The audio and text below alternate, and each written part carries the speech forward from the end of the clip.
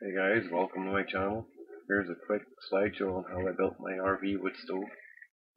Very efficient in use. I used a 30 and a 20 pounder propane bottle to build it.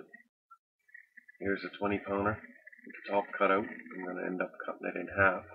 That's going to be the bottom part, which is the ash pan, and the other half goes on the very top for a second smoke chamber. And this is not an optical illusion. This tank is actually sitting on the cement.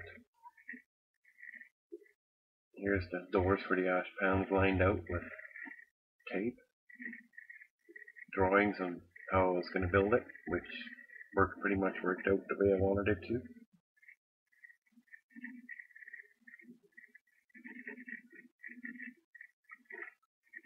The doors framed, put in.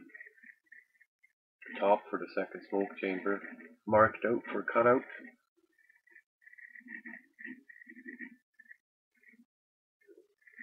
On the bottom left of the tank there you see that pipe. That's the primary air intake. The back pipe is a secondary air intake.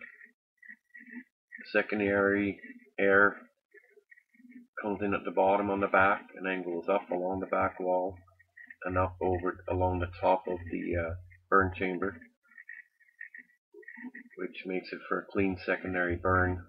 There's pretty much no smoke when she's burning, or she's installed in the trailer.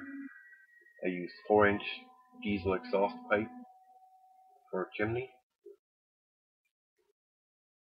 I went out through a window and I built a rotating chimney cap for it at the end. Any questions? Don't hesitate to ask in the comments.